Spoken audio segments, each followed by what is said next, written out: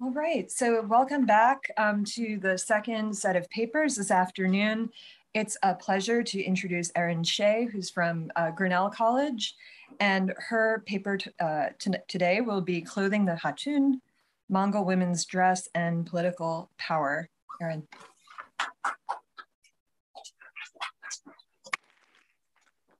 Thank you so much. Thank you especially to Betsy and to Itai for inviting me here today, and the staff of the BGC for making us all so welcome, and everything happened so smoothly. It's really exciting to be here in person.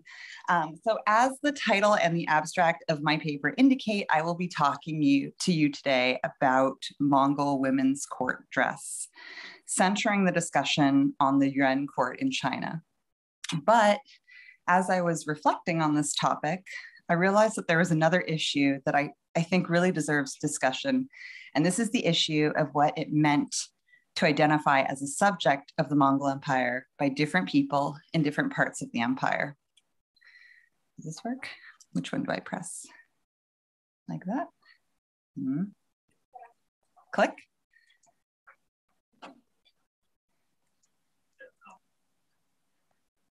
There we go. Okay, sorry. So an elite woman living in Dadu, the Yuan capital, likely had a different relationship to the Mongol Empire than an elite woman living in Tabriz in the Ilkhanate or in Sarai in the Golden Horde. For that matter, an elite woman living in Dadu probably had a different relationship to the Mongol Empire than one living in present-day Gansu province in the northwest part of China, or in Jiangsu in the southeast. So while, as you will see, my arguments about Mongol women's court dress point to a pan-Mongol courtly idiom that expressed specific messages about identity and power, I think it's also important to look beyond the court and reflect on the diversity of elite women's identities in the Yuan and the Mongol Empire more broadly. All this to say that today I propose to spend the first part of my presentation giving you a sense of women's court dress in the Yuan and the greater Mongol Empire, while the second half of my presentation will introduce some material about elite women living in different parts of the Yuan territory and their relationship to the Mongol Empire as seen through dress in a funerary context. I'm at the beginning of this work, and I would like to eventually expand this study to include analysis of these same topics in other parts of the Mongol Empire, such as the Ilkhanate and the Golden Horde. But for today, it seems best to stick to the Yuan, so I won't go over 30 minutes. A side note that I focus on the court and the elites because they're the groups for which we have the best evidence. I think most of you probably realize that, but I think it's worth mentioning. As the project moves forward, I hope it will become more inclusive of non-elites, but I am working with the evidence that I have at hand right now. So let's begin with an introduction to Mongol women's court dress. Mongol women's court dress was recognizable across Asia and even to a certain extent into the Mediterranean in the 13th and 14th centuries. Mongol court dress was certainly a dress of power, and comparisons between Ilkhanid manuscript paintings, Yuan tomb murals, Yuan imperial portraits, and excavated materials show a standard repertoire of clothing types, namely, for women, the tall bukta crown and a wide court robe. The bukta was the signature headgear of Mongol married women. Made of a birch bark interior, covered in cloth, and adorned with precious materials such as stones, pearls, beads, and feathers, the bukta was commented on at length by visitors to Mongol courts and was an essential feature of Mongol women's court dress. In paintings from the Yuan and the Ilkhanate, the robe and the bukta are almost exclusively depicted in red, while the excavated material, mostly from the area of the Yuan dynasty, preserves gold-woven variations of the robe and the bukta. This corresponds to what we know of the most favored Mongol court material, called nasij, and generally believed to be gold-woven lampas. The discrepancy between the painted iterations of this dress and the preserved textiles might be explained by nasij being the most valued textile used by the Mongol court at the time. Red silk court robes may have been more widespread, but the value of the nasij version of court dress made it a valuable article to inter with the deceased. Because people, both ancient and modern, love the bokta, I'm going to take a few minutes to look more closely at it and the jewels and metalwork that decorate the most elaborate versions of this hat. The bokta was remarked upon by all the visitors to the Mongol courts who left travel accounts, and they are similar in terms of their description. But the Flemish Franciscan William of Rubric, who visited various Mongol courts and hordes between 1253 and 1255, probably gives the most detail. So I think it's worth reading. Quote, they have also an ornament for their heads, which they call bota, being made of the bark of a tree or of some such light material. It is so thick and round that it cannot be held but in both hands together, and it has a square, sharp spire rising from the top more than a cubit high and fashioned like a column. This bokta they cover all over with a piece of rich silk. It is hollow within, and upon the spire, or square top, they put a bunch of quills or of slender canes, a cubit long and more. This tuft they beautify with peacock's feathers, and round about its length with feathers of a mallard's tail, and with precious stones. Great ladies wear this kind of ornament upon their heads, binding it strongly with a certain hat, which has a hole in the crown, fit for the spire to come through. Under this ornament, they gather up their hair in a knot, and they bind it strongly under their throats. When a great company of such gentlewomen riding together are beheld far off, they seem to be soldiers with helmets on their heads, carrying their lances upright. Certainly, the impressive height of the bokta was striking, but so were the materials used to adorn it. We know the bokta could be made of felt or silk, although only silk remains have been unearthed. As Li Zhichang of the Song dynasty, who recorded the visit of the Taoist master Changchun to the court of Chinggis Khan in 1221, notes, the married women wear a headdress of birch bark some 2 feet high. This they generally cover with a black woolen stuff. But some of the richer women use red silk. The end of this headdress is like a duck. They call it gugu. They are in constant fear of people knocking against it and are obliged to go backwards and crouching through the doorways of their tents. So black felt was probably the more common material used in the bokta for covering the bokta. But in terms of court dress, it seems that either red silk or nasij, so gold woven lampas, was used based on depictions and written descriptions of court ceremonies. Let's take a closer look at these courtly boktas. In the paintings of Yuan empresses, such as this one of Chabi, the consort of Kublai Khan, we see that her bokta is made of, presumably, red silk, adorned with large pearls and topped by a tuft of feathers. The cap is secured to Chabi's head by a strap that is tied under the chin. While Chabi's bokta here is adorned with pearls, we know from archaeological evidence that it might have been decorated with other stones as well. This bokta ornament was uncovered in 2001 from a tomb in Inner Mongolia and is made of gold filigree and inlaid with carnelian. Presumably there were other stones too, but they are no longer available. In the history of the Yuan dynasty, bokta are not described, but men's court dress is. Women's court dress is never described. And it's like, why? With particular attention paid to something called a jisun or jama suit, gifted to the Khan's officials by the Khan and named for the banquet at which these suits were worn. These suits are described in detail, including the precious stones and pearls sometimes used to adorn them. The name for the pearls used on these suits of clothes is dana, which comes from the Persian, and red stones are called yakut, another transliterated Persian word, which were also said to adorn these outfits. It seems to me that the pearls and perhaps the carnelian or other reddish stones used to adorn courtly bokta probably came from the same sources as those used on men's jisun court robes. If this is the case, then I think it can be argued that the adornments of the bokta were not simply used because they were beautiful, but also because they showed the reach of the Mongol Empire. These pearls, called by their Persian name, almost certainly came from the Persian Gulf or perhaps the Coromandel coast. They were probably called by their Persian name because they were imported by Persian-speaking traders. The carnelian probably came from the present-day Bengal region. I realize that hyacinth, the translation of yakut, is an actual stone, but yakut may have also referred to various red-hued stones originating outside of East Asia during the Yuan period, so it is possible that carnelian may have been called by this name at the time. It's hard to be certain.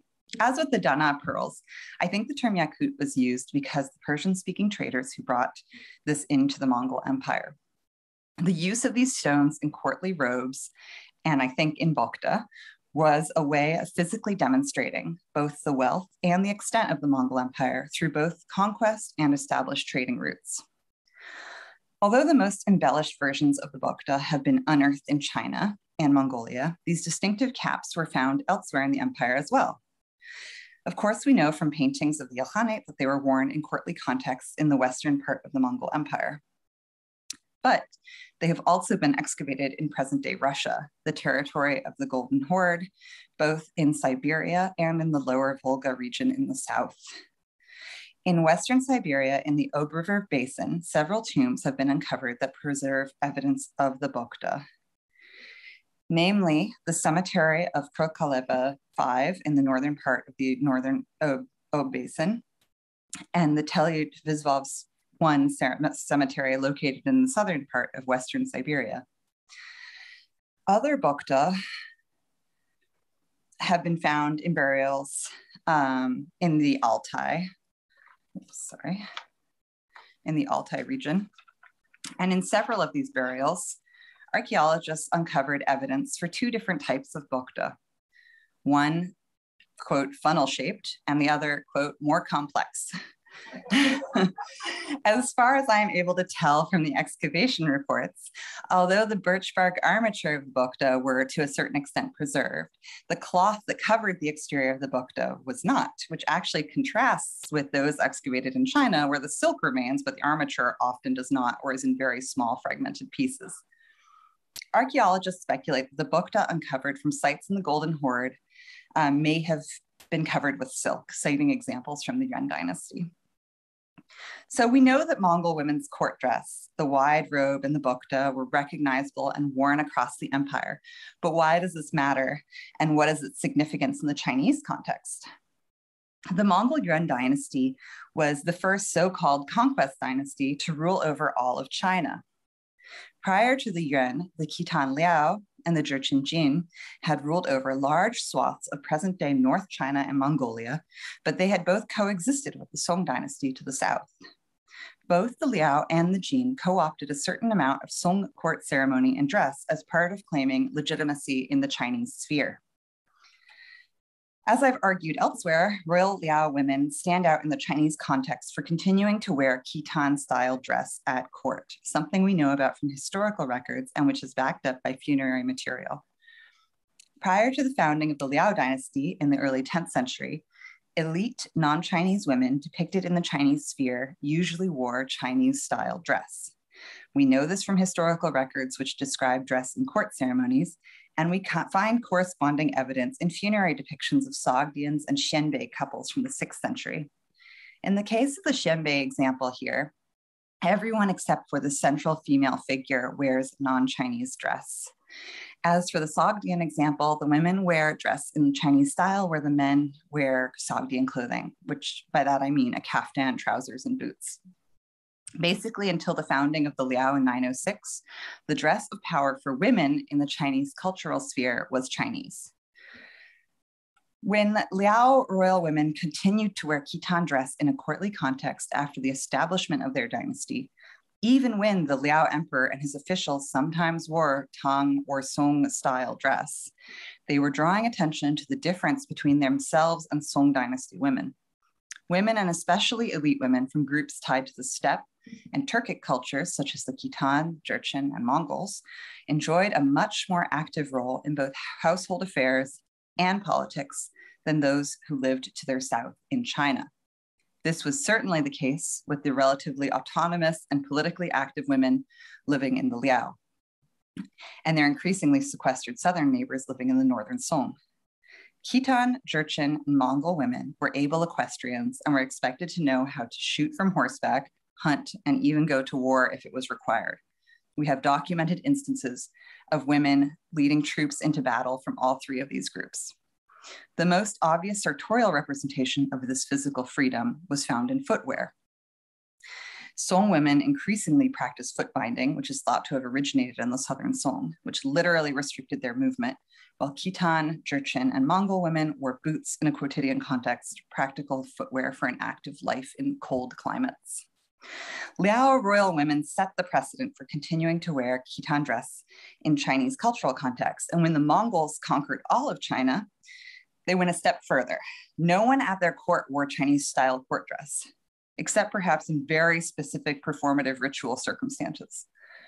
The dress of the Yuan court was definitively Mongol, and the women wore the bukta and the wide court robe.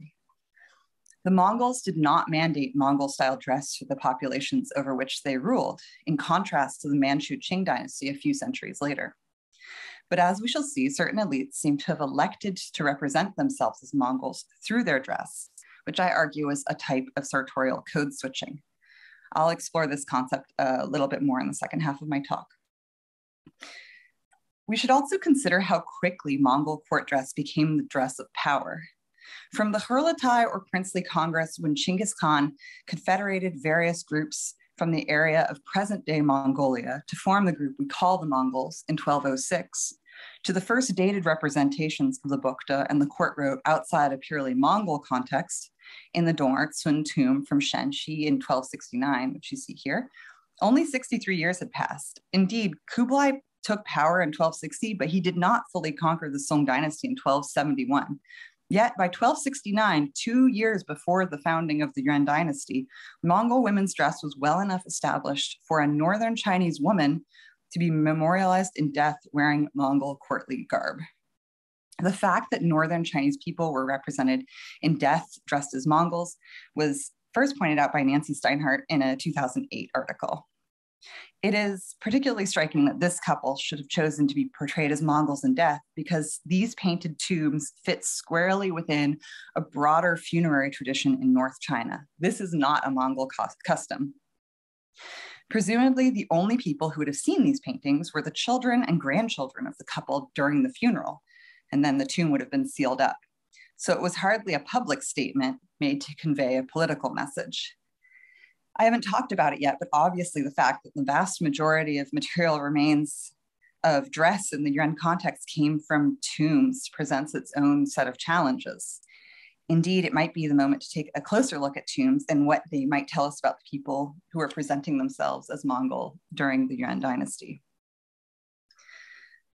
The territory of the Yuan dynasty in present-day China and Mongolia provides some of the most robust evidence for Mongol period dress, thanks to the continuation of Chinese-style burial practices. Wealthy families would bury their dead in painted tombs with a variety of burial goods. I've counted 40 tombs thus far that have been excavated from the Yuan period that preserve paintings of dress and textiles, 10 sites that preserves textiles and clothing, and another 8 tombs with stone carvings or statues showing dress. I'm still in the process of evaluating this corpus, but I'll give some general comments about these tombs before looking more closely at 2 examples which preserve a number of textiles and other items of adornment. First, the painted tombs. The painted tombs are found all over North China and Mongolia, including the provinces of Hebei, Inner Mongolia, Shandong, Shanxi, and Shanxi. The occupants of these painted tombs, while often dressed in the style of the Mongol court, were not ethnically Mongol. And by that, I mean descendant from one of the initial groups originating in present-day Mongolia, confederated by Chinggis Khan in 1206. But in fact, they were Northern Chinese, which was an ethnic category in the Yuan dynasty, which included those descended from the Khitan and the Jurchen. The tombs of the Mongols themselves are found in present-day Mongolia, but the funerary customs of the Mongols were different from the Northern Chinese. Mongol graves unearthed from the period of the Mongol Empire in the 13th and 14th centuries are cave burials rather than specially constructed tombs. And while people were buried with grave goods, only a few burials from this period have been found with textiles in them. As cave burials were not tombs specifically constructed for burial, they were not painted either.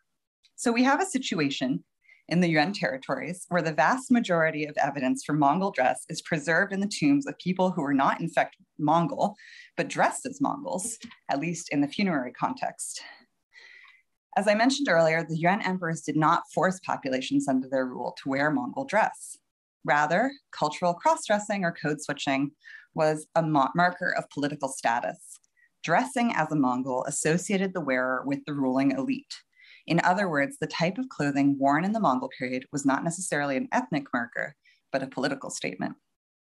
This assumption of a sartorial Mongol identity was clearly important as it was memorialized in death, which was a significant indicator of the power of identifying with the Mongols at the time. This marks a departure from previous dynasties, when the clothing of power in the Chinese cultural sphere was that of the Chinese court, with both the Khitan Liao and the Jurchen Jin making use of Chinese court dress to help legitimize their own claims to power. It is clear that the dress of the Yuan court was Mongol, and male Mongol court dress was basically an elaborated version of quotidian dress with a belted riding jacket worn over trousers with boots and a hat. Women, on the other hand, had other types of clothing available to them. And with the exception of the female occupant in the Dong'er-Cun tomb, the female tomb occupant usually wears a version of quotidian dress that is distinct from the court robe and a good deal more practical. So we see that in the woman wearing the white robe on the right. Usually this takes the form of a long sleeve robe that closes to the left, worn with a full or 3/4 length sleeve jacket, which may be worn open or closed. These women have often been identified in late 20th century and early 21st century scholarship as wearing Chinese dress. But in fact, this style of clothing and its left side closing is distinct from the styles of the Song dynasty.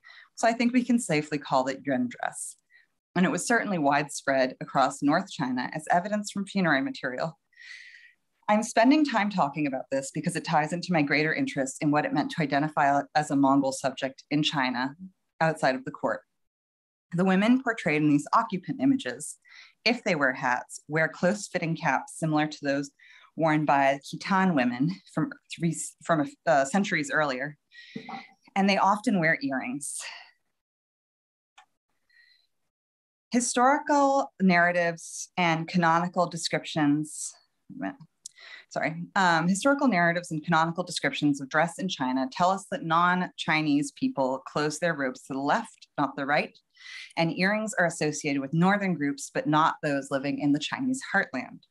The women in these images are thus presenting a specific identity in these funerary portrayals, one that allies them with the North over the South, and perhaps the Mongols over the Song. Let's keep these observations in mind as we move to look at tombs with remains of textiles and objects of personal adornment.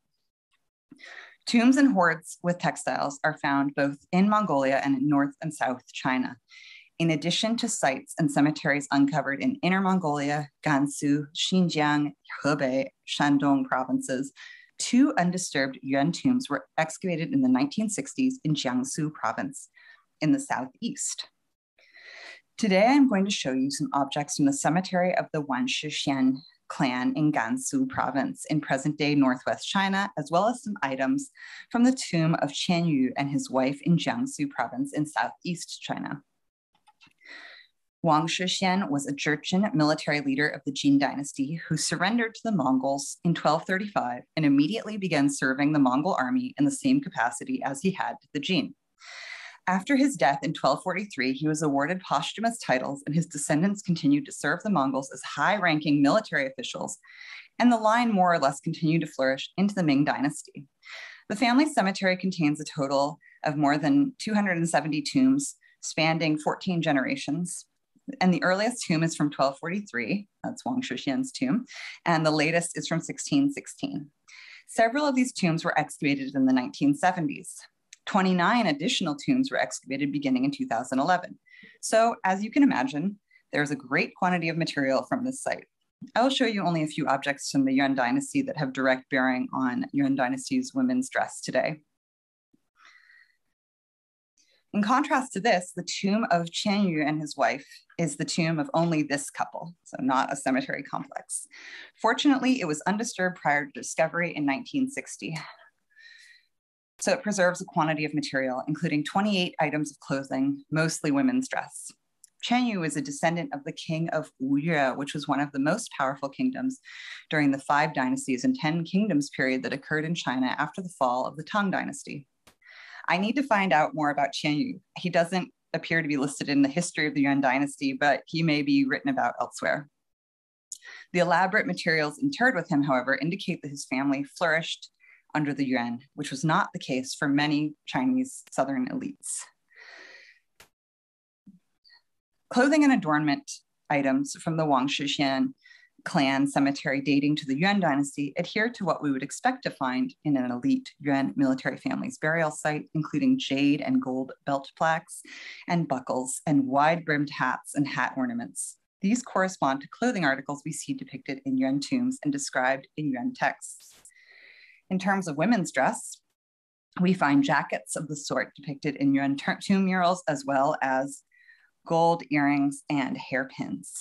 These objects provide valuable evidence that supplement the depictions in funerary murals for elite dress during this period.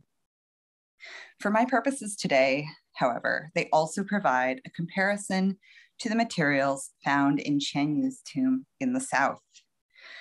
The conventional view of Yuan history tells us that Song customs, including dress, were to an extent maintained in the south. This may be true, but the evidence from the Chen Yu tomb complicates the picture of life during the Mongol period in southern China. Chen Yu's tomb contained a variety of clothing items, including vests, pants, skirts, and robes. Although I have not been able to source many images of these in color, but the ones that I could find, I did include. Here's an image of a woman's vest made of patterned gauze. In terms of elite textiles, silk, gauze, and damask were weaves favored in the southern part of the Yuan dynasty, in contrast to the north, which favored polychrome silks with a brocading weft and lampuses, both frequently woven with gold threads. In addition to the materials, the cut of the women's clothing preserved in the Chen Yu tomb seems to be typical of Song-style dress. Significantly, archaeologists believe that the clothing was worn by the couple in life, not just created for the funerary context. When we turn to some of the objects of adornment and the shoes, however, the picture becomes a bit more complex. Two pairs of women's shoes were found in the tomb, one padded with cotton and the other unpadded, both made of silk. This is an image of the unpadded silk pair, which you can see are also embroidered. Both pairs of shoes are about 20 centimeters long, meaning they were for a woman with unbound feet. I literally measured my own feet to like make sure that this was like around, I mean, smaller than my feet, but it's like close. For comparison, shoes that are for bound feet are usually about 13 centimeters long. Foot binding originated in the southern Song dynasty, so it seems significant that the wife of this prominent southern family would have had unbound feet. Another interesting find within the tomb was a pair of amber and silver earrings. As I mentioned earlier, earrings were culturally associated with northern peoples. So Chen Yu's tomb gives us evidence that his wife, a southern Chinese woman who came from a prominent family, may have worn earrings and had unbound feet. And although I'm not focusing on men's dress here, I wanted to show you a couple of belt buckles. Good, because people are interested in belts here, that also tie to the north. And here is a jade one of a falcon attacking a swan, which is similar to the one found in the Wang Shixian cemetery that I showed you earlier. And here's a stunning gold belt buckle with a tapir design. So pretty cool. As Chen Yu's family was clearly allowed to flourish during the Yuan, he presumably was allied with the Mongols in some capacity. So perhaps we can take these objects as clues that point to the possibility that he and his wife took part in sartorial code switching in specific contexts. While the textiles point to the south, the shoes, belt buckles, and earrings indicate connections to the north. The archaeological record helps to complicate the picture of cultural division and affinity that often characterize our studies of the Yuan dynasty. The similarity between some of the objects in the Wang Shixian clan tombs and Chen Yu's tomb hint at the ways in which elites from different backgrounds and geographies may have related to the Mongol Empire, at least sartorially. These tombs provide small hints of diversity and connection that I hope I'll be able to flesh out more completely as I continue on this new project. I feel like that we are at the beginning of something new, not just showing the reach and power of Mongol courtly and elite culture, but also the ways in which this was interpreted by different people in a variety of places. Whether this is manifested in something as distinct as the bukta or as subtle as earrings, a more interesting picture of people living in the Mongol Empire is beginning to emerge. I look forward to your questions during the Q&A, and thank you.